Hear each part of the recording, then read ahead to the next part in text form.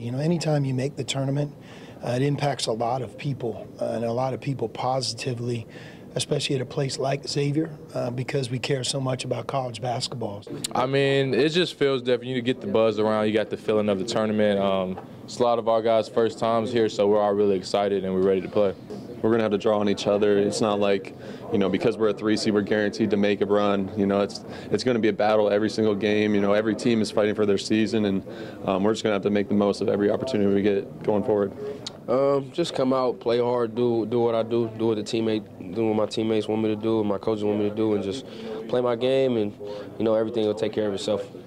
I feel great going into this with a great group of guys, better teammates. I couldn't picture it any better. We're gonna go out and compete.